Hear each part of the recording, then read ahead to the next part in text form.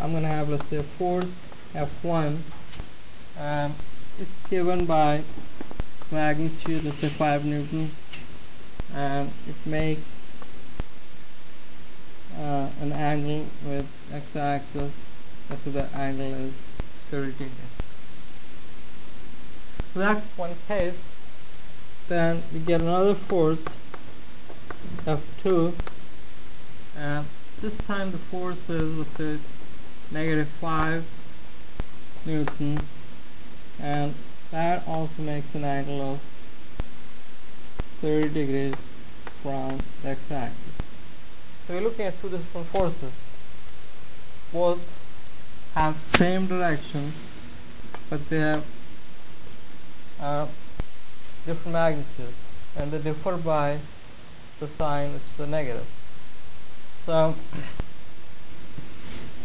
this one could also be equal to another force as having magnitude 5 Newton, and all we do is change the direction. Instead of arrow going outside, we put the arrow within origin. So these two representations are identical when you're looking into consideration of vectors, because this negative sign, which is here, got absorbed into this direction. Or another way of saying is that a force 5 Newton